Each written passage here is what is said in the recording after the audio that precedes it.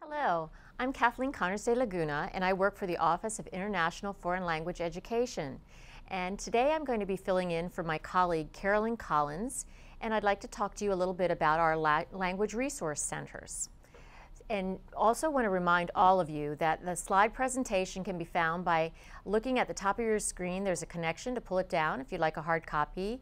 And any questions that might occur to you during the presentation, please feel free to go to the bottom of your screen and fill them in the chat box, and we'll take them at the end of the presentation. So let's get started. Today we're going to be discussing the purpose of the Title VI Funding and Language Resource Program. And we're going to talk about the different activities related to that program and what we call the JPRA performance measures. We're also going to talk about the upcoming fiscal year 2018 competition, and we'll be delving into that a little bit more and the potential notice inviting applications to apply for these programs. So sit down for the next 40 minutes and here we go.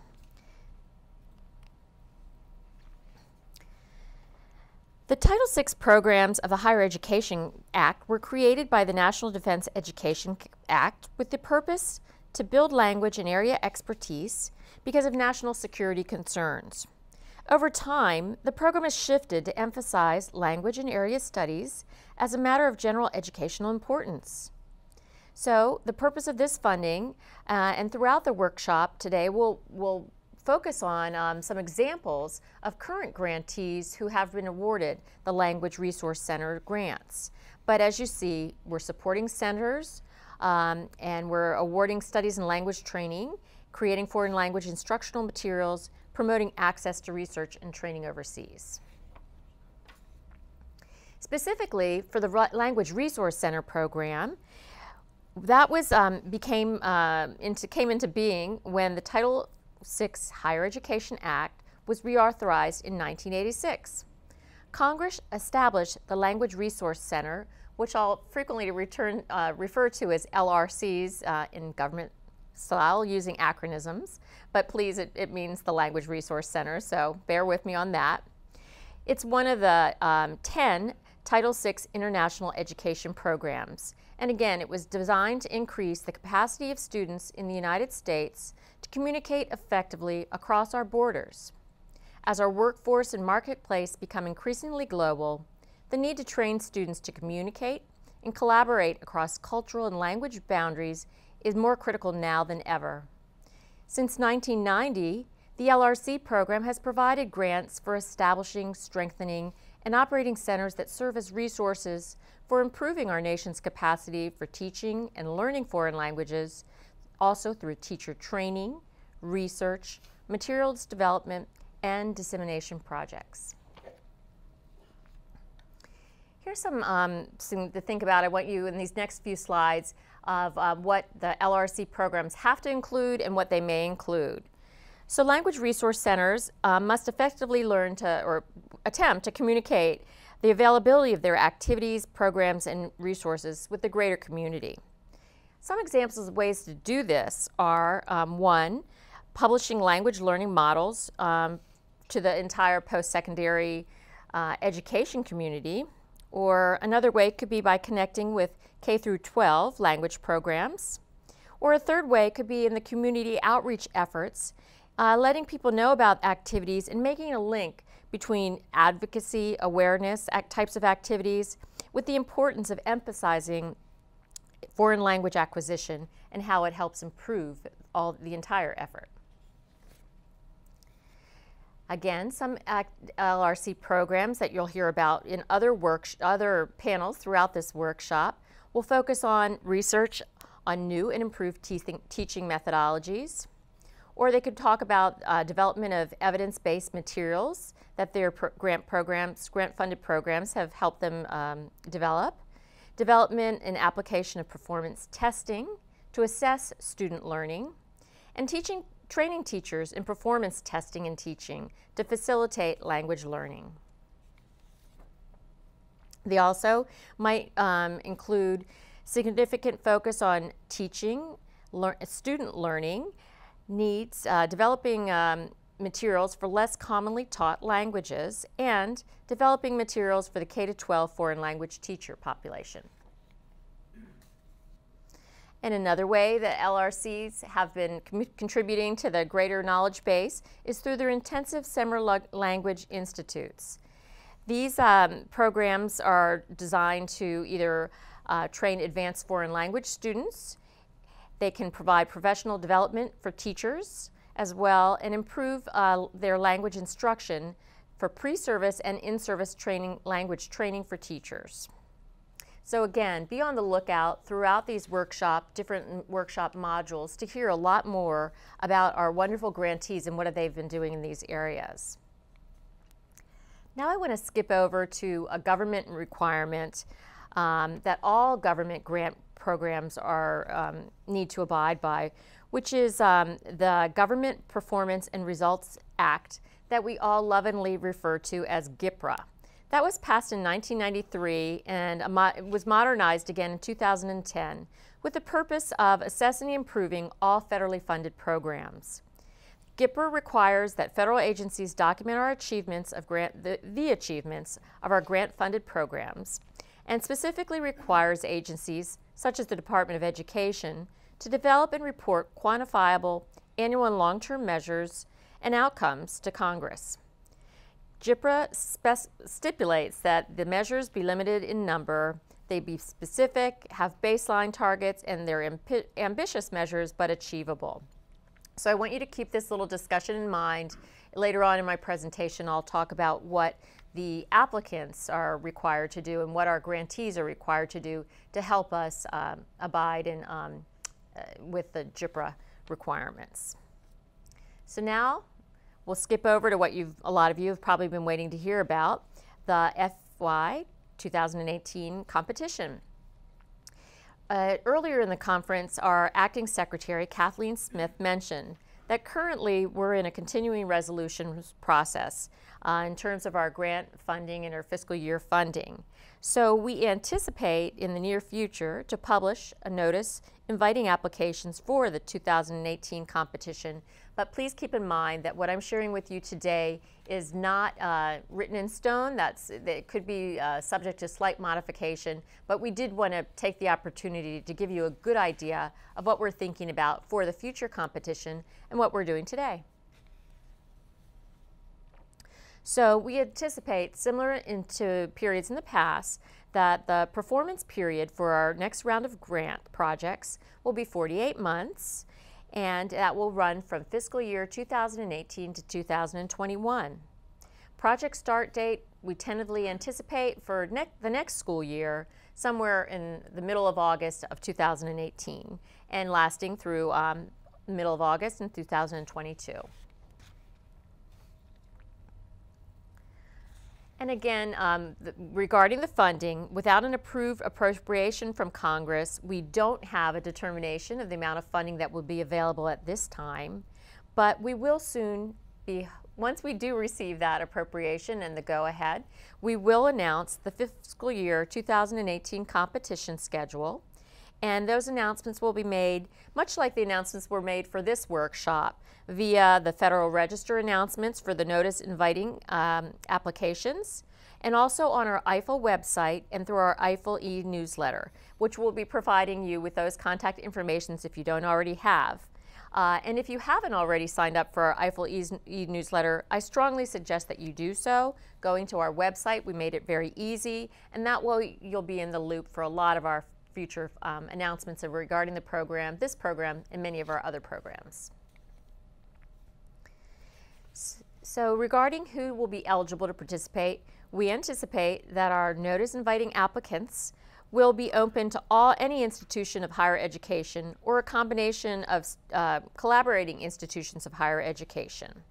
And the notice inviting applications, or NIA as we refer to that, will include a lot of additional guidelines that all applicants are required to abide by. Some of these include the actual submission dates and timelines for getting those applications in, your formatting guidelines, and many other details. So please read that very carefully once it is published.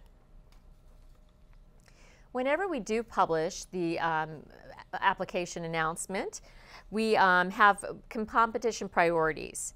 And once again, those are not yet determined for fiscal year 2018, but they will be, so please be on the lookout for those. Those are important to consider when putting together your application. What I would like to share with you today are some of the current priorities for the competition that our grantees have abided by, and to give you a sense of what we might be considering for future competitions. So these two, on this slide, we've featured two competitive priorities. The first one are that applications that propose activities that focus on any one of our 78 priority languages from the U.S. Department of Education's list of less commonly taught languages.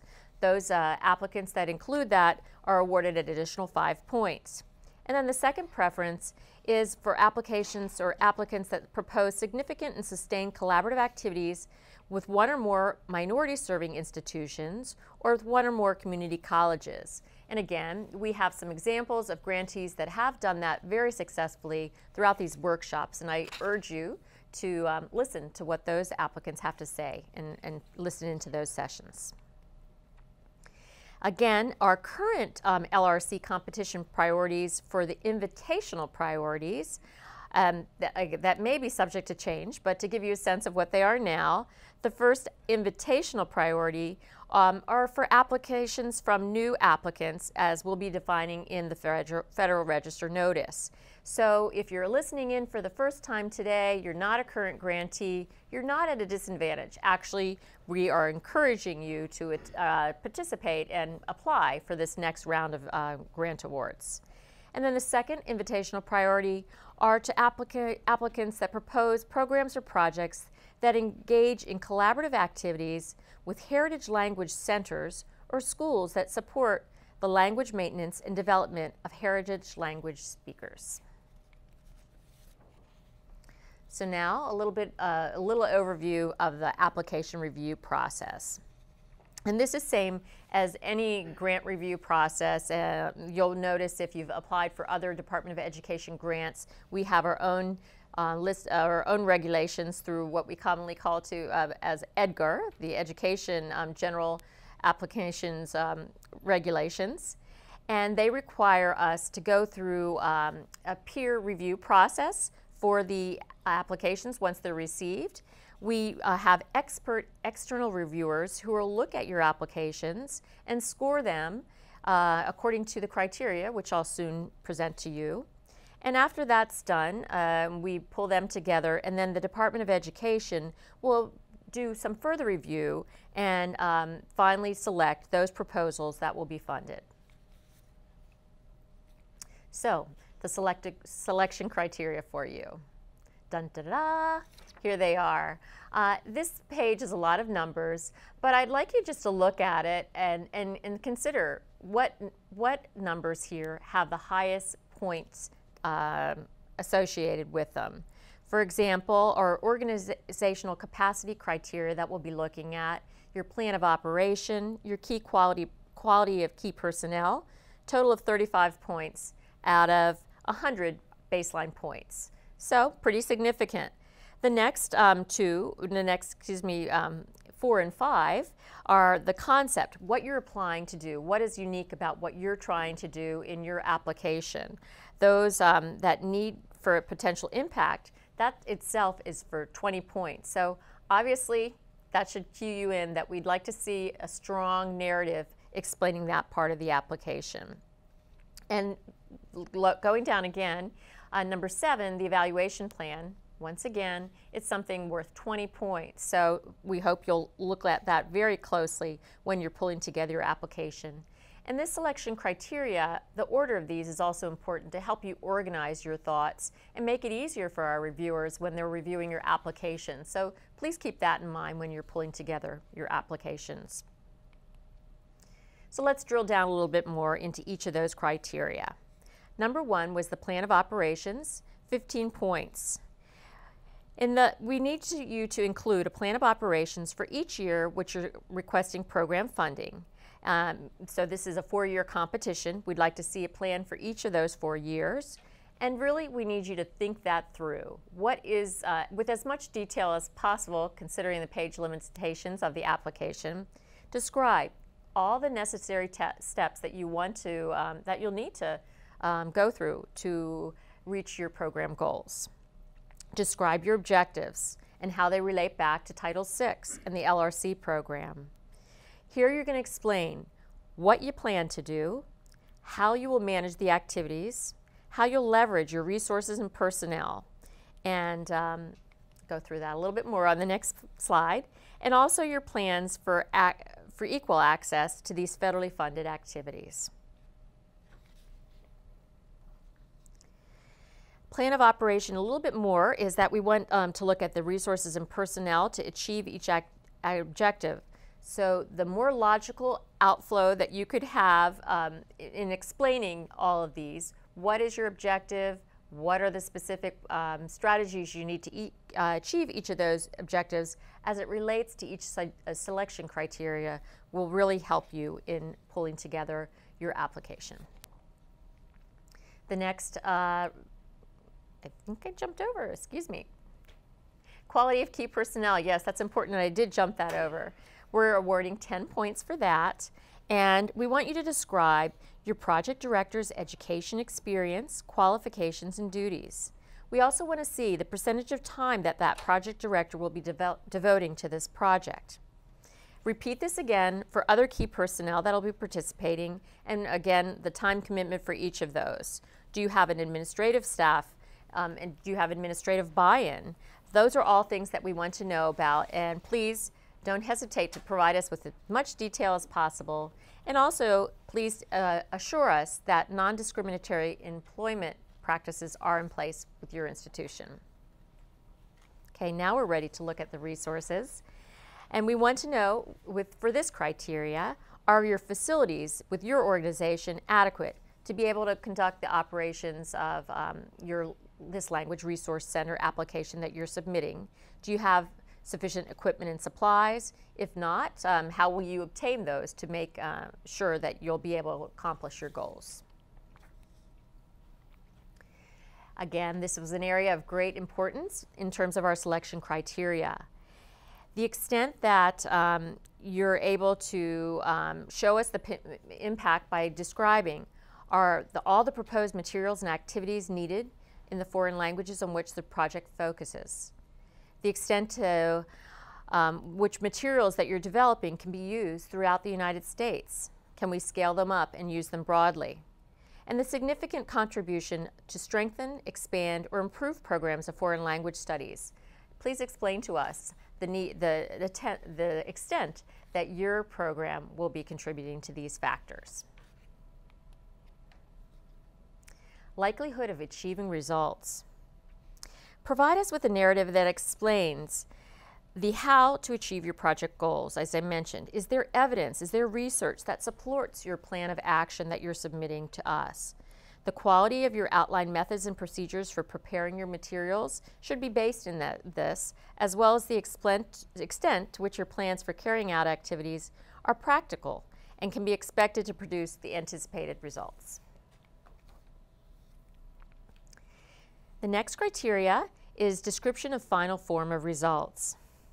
The reviewers will closely analyze each application to determine the degree of specificity and appropriateness of the description of the expected results or outcomes for your project. So please clearly explain this to us in your applications.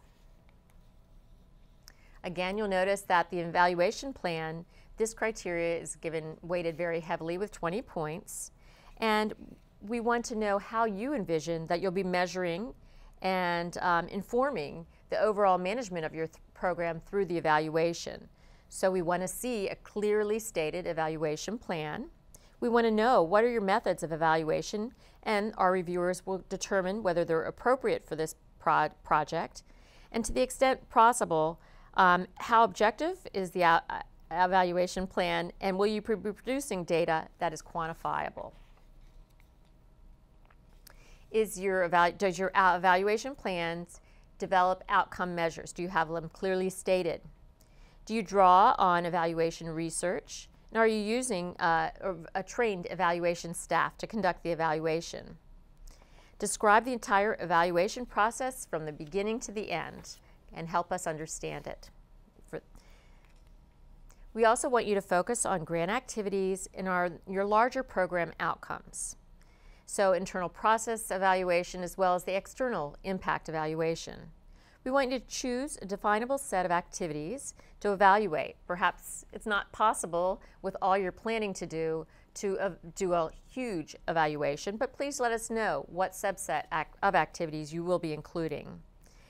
Please also explain to us the areas for continual quality improvement within the methods and the projects that you've selected. And the evaluation plan should be able to help you document success and hopefully learn from those activities that aren't quite as successful and be able to incorporate that in the period of performance, which we mentioned will probably most likely be a 4-year period. So what are the continual areas for quality improvement? And as I mentioned in the beginning, you might want to switch back when you look at these slides to see that all of this plan is important in your application, and it'll be important in the implementation of your grant if awarded the grant. And it will help us meet and document the GIPRA goals that I mentioned a little bit earlier in the presentation. The next part of our selection criteria are the budget and the cost effectiveness. We need you to provide a detailed breakout of all project costs for each year and disaggregate by federal and matching funds if you do plan to offer those. We want you to demonstrate the relationship between the stated project objectives and the actual expenditures for the project. And we want you to note that the LRCs are allowed to generate income with the products and materials that you might be planning to produce. This would be noted as potential program income, and it could be explained according to our Department of Education Acquisition Regulation 74.24. But essentially it refers to any profit generated from selling materials developed with Title IV funds and reinvesting those back into the grant activities.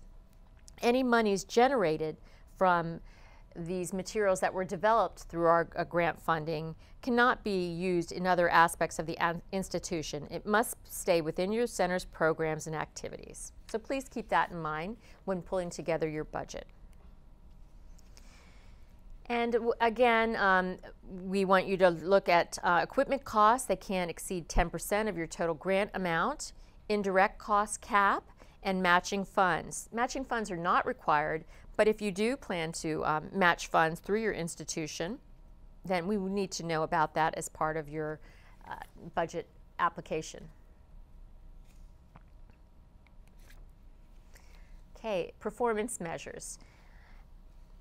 Each grantee will be expected to develop these measures and report on their performance, which relates to the discussion I had about the application and the evaluation, and also relates back to the GIPRA discussion that I had, where the Department of Education needs to report to Congress on the outcomes of our grant programs.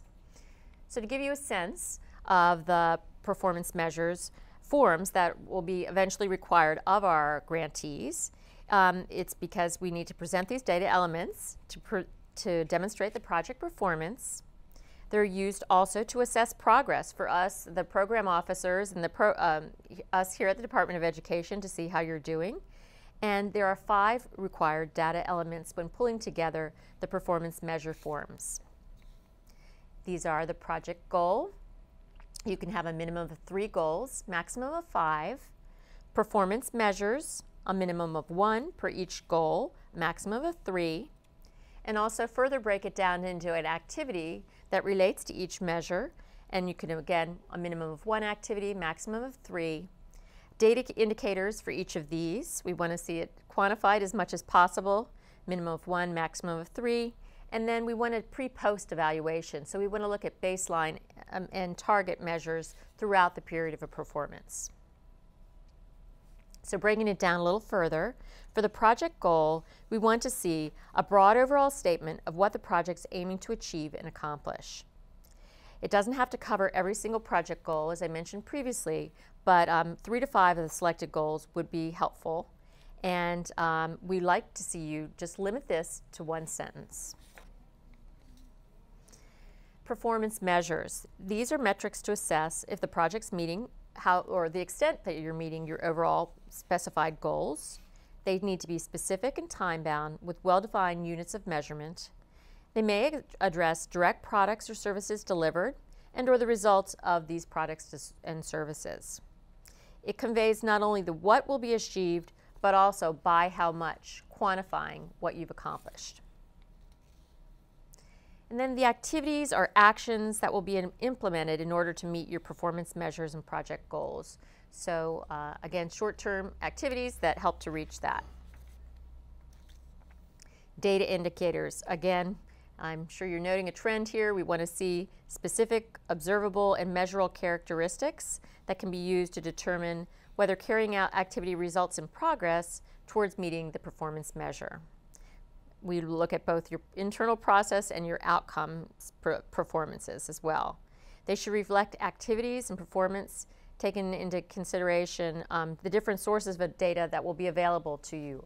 Obviously, if you can't measure it, we don't want to see you putting it on your performance measure form.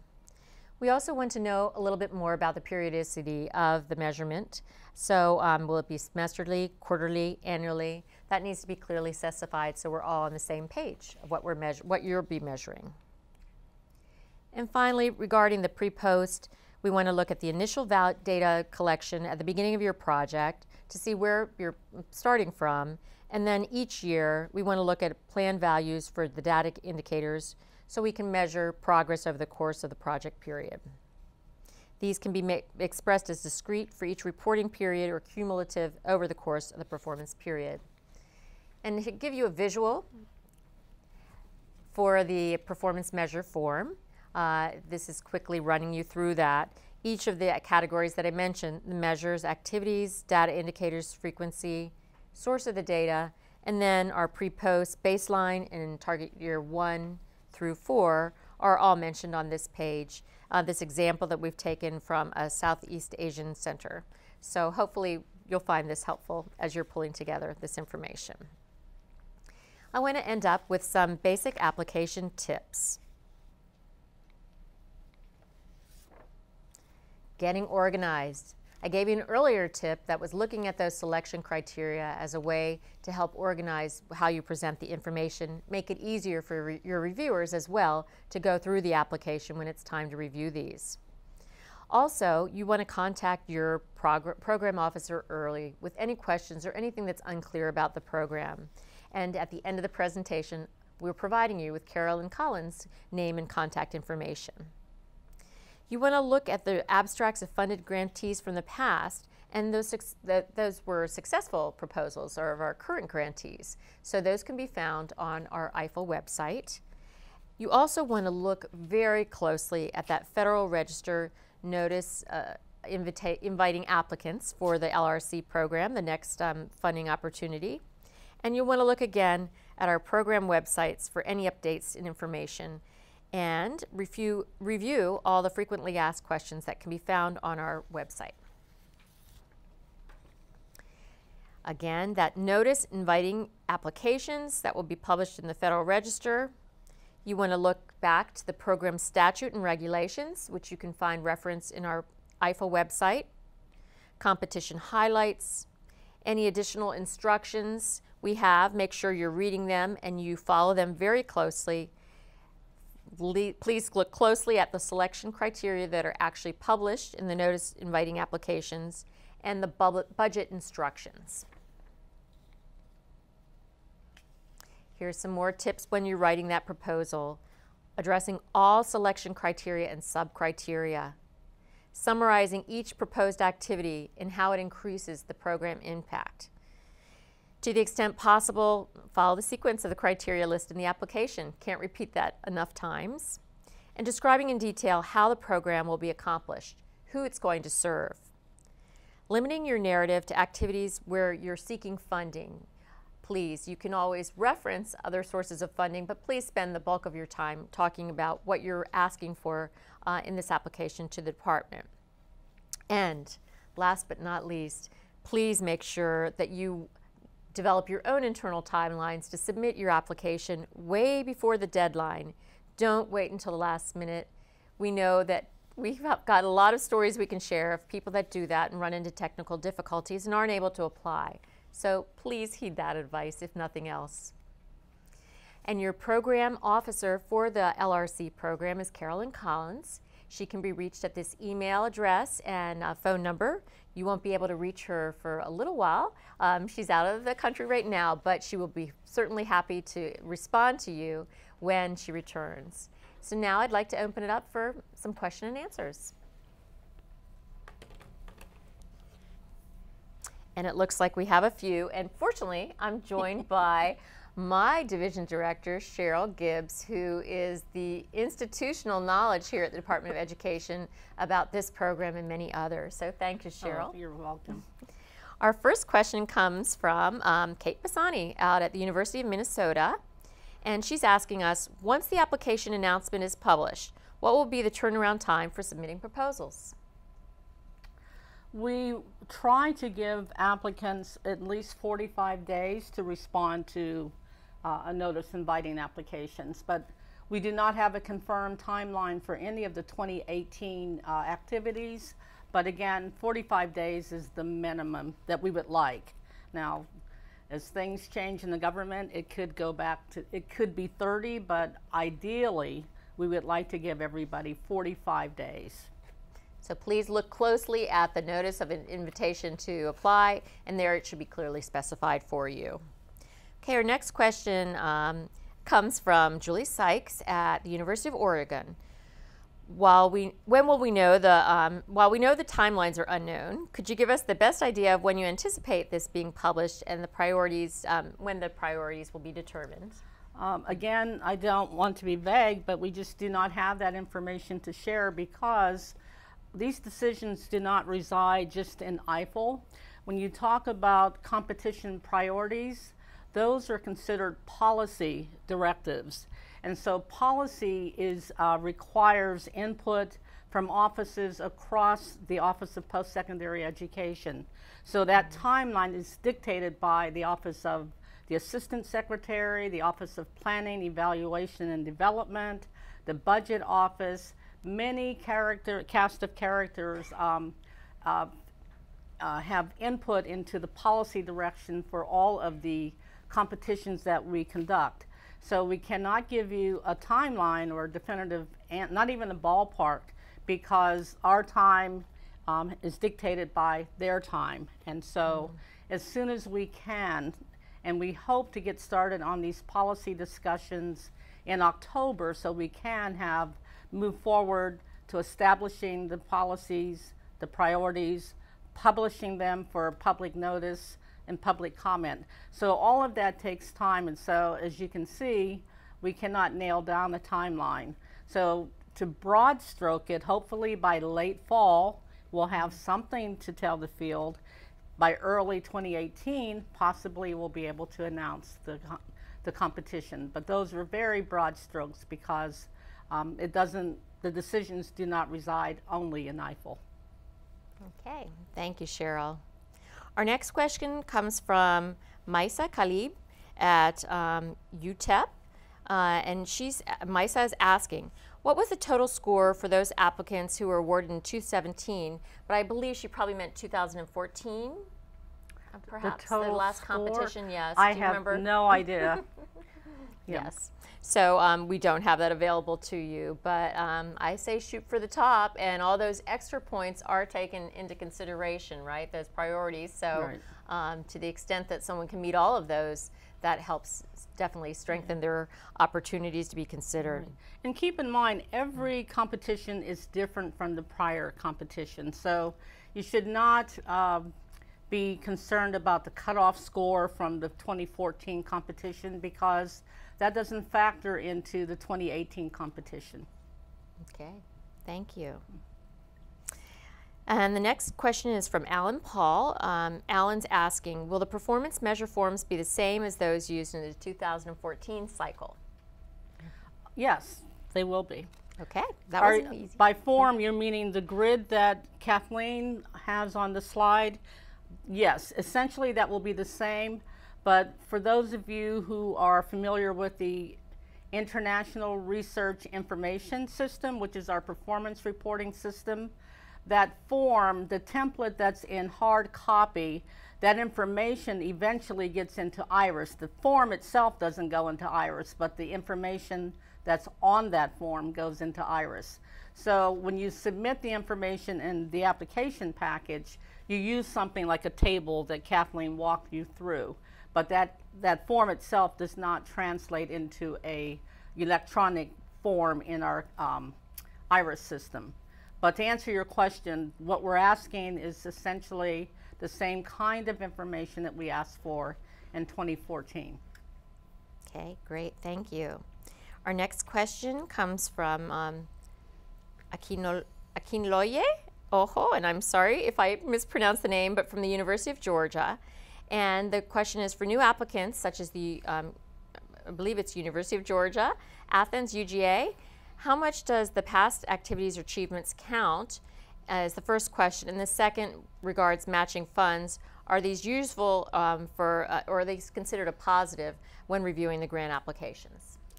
Okay, I'll take the last question first. The Language Resource Center's program does not have a legislative matching requirement. So in terms of stating it in that way in your application, that means that we will track that money that you say you're going to match for the project in G5. And I don't think you want that to happen. I think the better way to look at this is in your narrative to state how much your institution is committed to the project. So you can frame your institutional commitment not as a matching requirement, but to say our institution is very much committed to our establishing a language resource center, and they are going to do it in this way. But I don't want to encourage you to use the word cost share or match, because in government ease, that's a totally different animal. And if you say you're going to cost share dollar for dollar on your LRC requests, then we are going to track that in G5 and make sure that you are doing that. And I don't think that's what you mean. I think what you mean is how can we and should we articulate in our application that our institution stands behind this language resource center that we are proposing. And yes, indeed, you should say that and talk about it in that way. Great. And perhaps in the resources section, that could be considered too, as well as the selection criteria. Yes, absolutely. What type of buy-in and support there is. And what was the other part of the question? And the other part of the question was the past. How much does past experience count when they're for a new organization that would be applying for this type of funding, grant funding?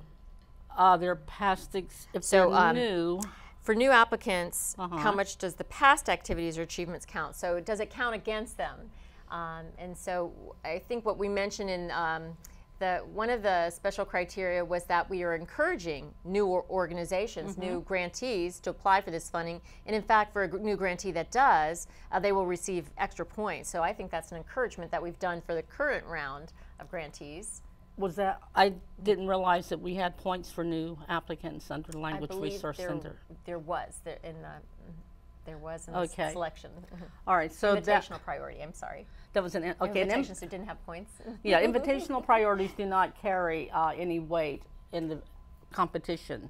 And again, because we have not established any priorities for 2018, that might not even factor in.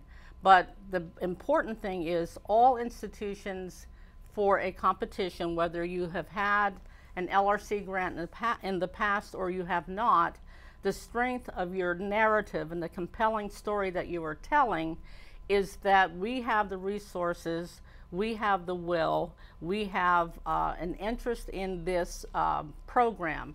And so the extent to which you answer those 8 or 9 questions that Kathleen laid out in responding to the selection criteria, that's what the reviewers judge your application by. They do not know who has had an LRC in 2014 or in the prior years. They are instructed to evaluate the merit of the application against the selection criteria, and the selection criteria does not speak to whether you have had LRCs in the past. Now, in terms of an abstract, obviously, the language resource centers who have participated in the program, they're going to speak to their track record, so to speak, but they too also understand that this is not a legacy program, as none of our Title VI programs are legacy programs. But you can speak to your experience, your track record, and your abstract, but when it gets to the selection criteria, the playing field is equal for everybody, whether you've had an LRC or not had an LRC. It's the institutional's commitment to the project and the extent to which you answer those 8 or 9 questions that is important. Great. Thank you for clarifying that, Cheryl. Our next question comes from Rebecca Damani at, I believe it's the University of Maryland. I'm happy to hear that. How important is collaboration across units of the university? And then the second part of the question is it recommended to include an external evaluator? For all of these programs, it's very important to have collaboration across the university, because all of the Title VI programs speak to capacity as it strengthens the institution, and then capacity as you're reaching out to the broader community, whether it's in the case of LRCs, you're reaching K-12 schools, you're doing dissemination to other post-secondary institutions, you're providing professional development, you're developing assessment projects, instructional materials. So the extent to which any of those activities touch on various sectors, whether it's at the institution or elsewhere, those collaborations are very important, because that strengthens your position as an LRC. And the other part of that? Is an external evaluator required? The education department regulations require projects to be evaluated. We do not dictate who does the evaluation, but I think it's helpful to have somebody from the outside do it, because they can be very objective. So you can have a combination. If you have internal expertise on your campus, a lot of institutions have centers for evaluation, or Institute for Educational Evaluation. If you have the expertise on your campus, obviously you should use that expertise, and then you can combine that with somebody from the outside to help evaluate your project. But we do not mandate that it has to be an external evaluator.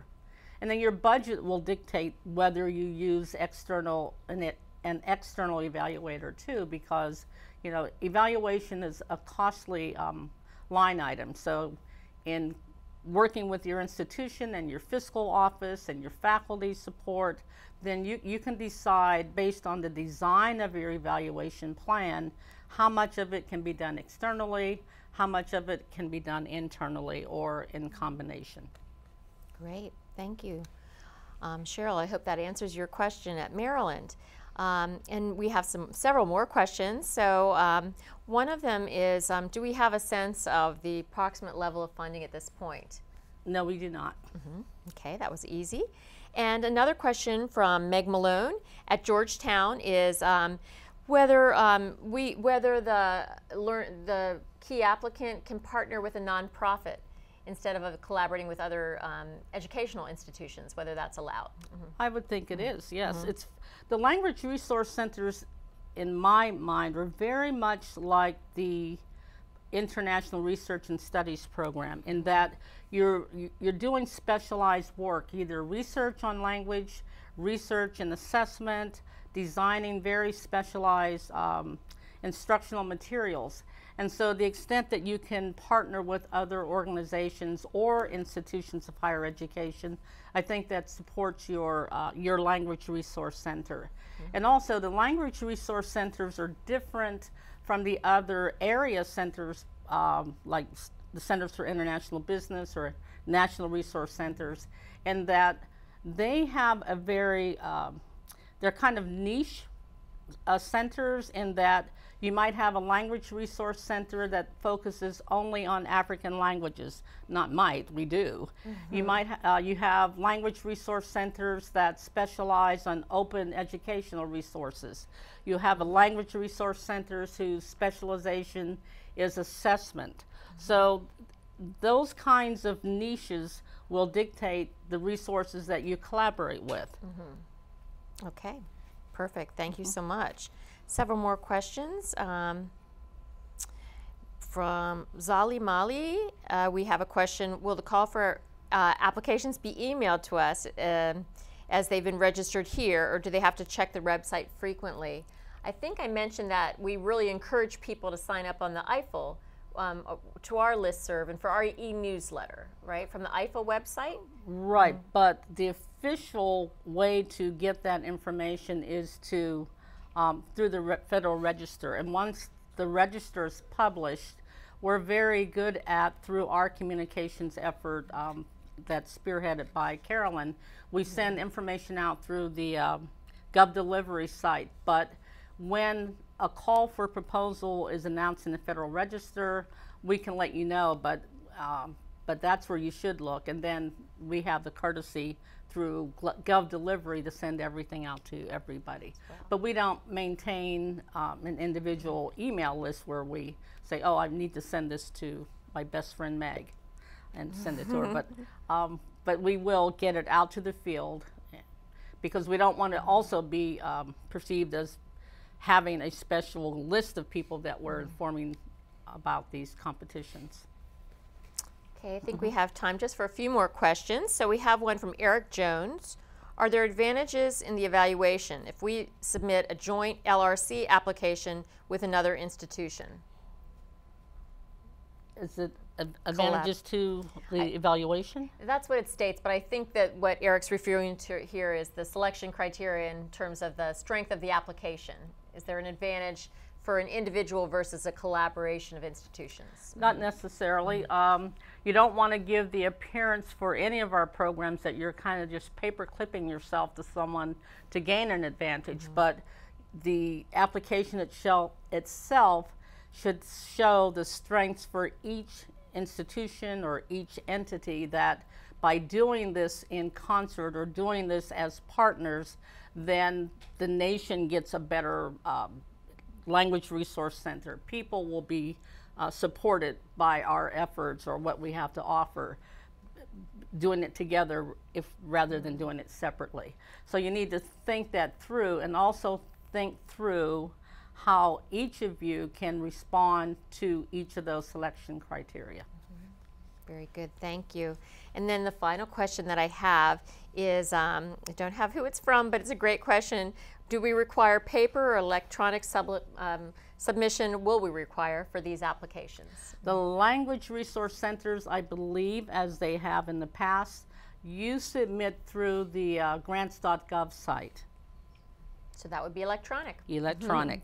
Very good. Well, any other comments or suggestions that you have to add, Cheryl, for this session? No, I think you've covered it well. Again, for context, it would be helpful to read the applications that are currently funded to give you a feel for what goes into that type of application. But always remember that you have your unique expertise. So don't read it and say, oh, I don't think I have a chance at this because of X, Y, or Z. You approach it to say that we do meet the purpose of the language resource centers. We have this capacity as a language resource center, and yes, we can respond to all of those selection criteria in a very compelling way. And so again, each competition is different, it's open, it's a level playing field, and I encourage everyone who has an interest to indeed to apply. And we're here to help. Yep, I second that. We look forward to receive your applications, and thank you for joining us today.